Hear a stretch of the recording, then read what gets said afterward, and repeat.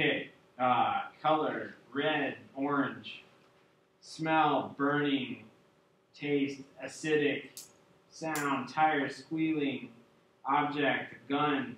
Animal, Tasmanian devil. Food, borscht. Beverage, bum wine. Feel of touch, hot. Place of setting, prison. Weather, firestorm. Car, Panzer. Music, death metal. Age, 17. Wow. Okay, I'm biased because I know what the 5 emotions were, so I'm going to guess, honestly, I'd probably guess angry would be what my guess would be. Close. Okay. So rage. There you go, rage. Okay. Okay, now you need to ask me. Okay. What are yours? What's your color? No, you have to ask Oh yeah, what helps me what figure it out. helped you figure that You sounded angry while you were saying them. out? But like burning, that was one of yours. Prison, firestorm, those things right there. Prison, firestorm, Panzer. Nice. Those are kind of got me into the feeling of it. Nice. Okay, I'll do one. Okay. Let's see. I will do. Okay. So color, orange. Smell, burnt toast. Taste, salty. Sound, breaking glass. Object is a tire. Animal is a dog. Food, burrito. Beverage, wine. Feel, hot. Place, an alley. Weather is rainy. Car, Ferrari. Music, metal. And the age is future. Future. Wow. I don't know. Some of those sound like kind of good, like a Ferrari. That sounds good. And like a dog and a burrito. That sounds good. But like some of these sound bad too. I don't know. I might choose. Time. What is that? Oh, tired. It sounds a little like mine now too. I don't know. I guess maybe like angry or like moody. I don't know. But that's close. It's fear. Fear. Oh yeah. Okay. I didn't get that. I think maybe the best ones on this, like an alley and rainy. All right, breaking glass. Breaking glass. Fear and alley is scary for sure. Yeah, Okay. and I guess those definitely made me think fear.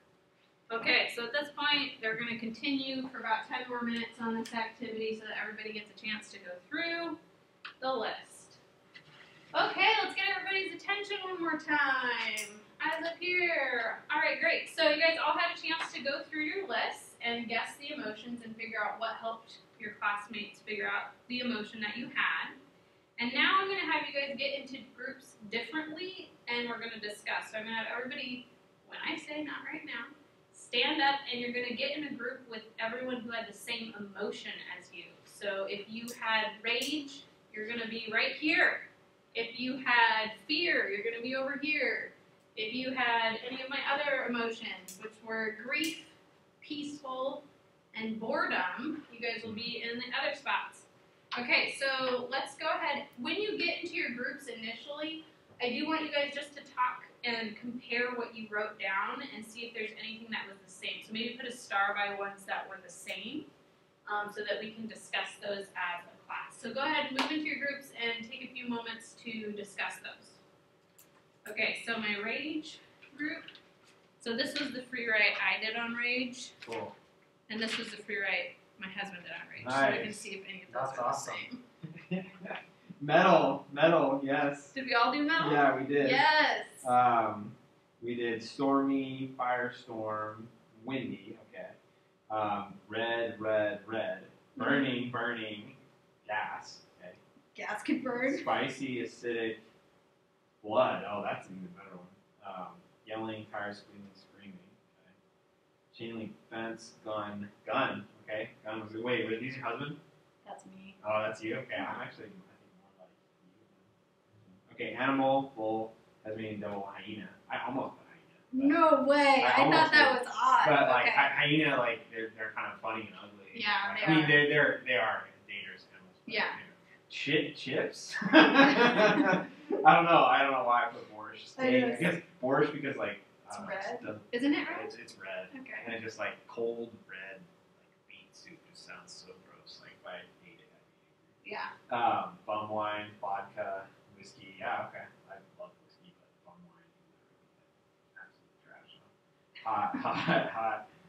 We all put hot, exactly. Yeah, exactly. Oh hot. Crowd. Yeah, okay. Windy. Yeah. Cool. Okay. All right. Okay. So you guys have had a chance to compare some answers. So let's go ahead and talk about this for a little bit. Oh, I forgot. So you guys are going to compare these things. Okay. So you guys compare this. Yeah. Okay. So let's discuss this. So with my group of rage, my whole group of people who are very upset with the world, did you guys have your emotions guessed? Just raise your hand if your emotion was guessed. Oh, looks like the majority got it. Okay. What categories helped your classmates guess that you are full of rage? Sean, go ahead. Feel if touched. All of us put hot. Okay. And then music, we all put metal. And were those also the ones that helped people guess? Not necessarily. Some of them. Okay. So we're going to take a few moments and go through all the other groups, and so we can get a comparison there. So we'll move ahead a few moments. Okay, are we finding that the sensory details, so the ones that we underlined as specifically sensory, were those the ones that helped people guess what your emotion was? I actually don't know the answer to this, because I don't have a large enough sample size. But out of those three, what do we think? Yeah, there were two of them. They were really, really helpful. Okay. And then, were those also the ones that were most likely to be similar? Yes. Okay. So I'm getting a consensus that the color, the taste, maybe the feel were most likely to be similar. So we have kind of a consensus, almost a universal class consensus on what those should be. So now I want to ask a deeper question about sensory details and consensus. Where do we get this shared idea of what boredom is, or what represents rage, or what love is? If I draw a heart that's red, we know it means love. Where do we get this sense? And is it universal, or is it very specific to the U.S.? Yes. Probably comes from like our experience. Okay. Explain a little bit more. Like in life, we when we feel mad, we all feel hot. Like it's what our bodies do. So that's in our experience. Okay. It's in our physical. So for rage, it's our physical experience. Yeah. And that we would probably tend to think is pretty universal. Oh, hi. Hey, how's it going? Sorry. That's okay. Hey, what time do you guys have this room till? We have this room until 7:30. Oh. Okay. I suppose it's around 7. At 7? That's fine. We'll be out in 5 minutes. That's fine. Oh, okay. Thank you. Yeah. Okay, so a physical reaction we would tend to think is pretty universal. What about the colors? Do the colors seem to be universal? Did we have any outliers on colors? No, we agreed on colors. Okay, so let me give you an example of maybe something that you guys aren't familiar with. In the U.S., what color do we associate with funerals? Typically, yes. Black. Black. We typically wear black for mourning. In China, you will see people wearing both white and black. Or in the U.S., what color do we typically associate with weddings and happy occasions? What does the bride usually wear at a wedding? In the U.S., it's going to be a white wedding dress. In China, the color to associate with happiness, anyone know? Sure, of course we know how someone. Red. Red is actually the color. So that wouldn't be something that's a shared concept. So as readers and authors during this unit, we're going to be paying a lot of attention to sensory details. And I want us to be thinking about our reader and the author, because the author is coming from a particular experience, and as a reader, you're coming with a particular experience. And we're going to think about what sensory details do to the reader and how they help us envision or emote, how they help us get into the emotions of the story. I'm going to give us one last example that's maybe a little bit easier for us to understand. So I want you guys to write down a time. If I say, I'll see you at dinner time, what time is that? Yes. 7. 7. Who agrees with Sean? Dinner time's at 7. We got someone over here saying, no, I'm starving at 5 o'clock. We got to eat at 5. So that would be another example of a detail an author might throw out in their story that the reader would interpret differently. And that's just really simple on that. Even within a class of 30 students, we had 4 or 5 different answers. All right, so we are going to summarize this. I just wanted to make sure you guys had a framework for how we're going to talk about sensory details in the upcoming weeks, and hopefully give you an idea of their power. And now we're going to take a moment to analyze details in our personal narratives. So pull out your personal narrative that you wrote, and I want you to underline the sensory details that you wrote in it. So underline anything that was a sensory detail. And remember, that's a pretty broad topic, as we discussed. And then just count up your details and write that number at the top. So we're going to skip ahead. So everyone's counted their number. They put it at the top of their page.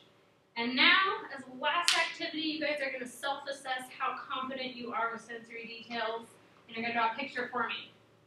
So, next to your number, if you feel like you totally get sensory details, you used a ton of them in your personal narrative, you have no problem finding them or using them when you're reading, I want you to draw a hand next to your number. If you sort of get it, you used a couple in your narrative, you can probably find them on your own, you're feeling pretty good, go ahead and draw an eye. It can look like that or even simpler, just something so I can understand it's an eye. Ear, if you think you get it, you know you didn't use enough in your personal narrative, and you'd like some help with some strategies for sensory details, go ahead and do an ear.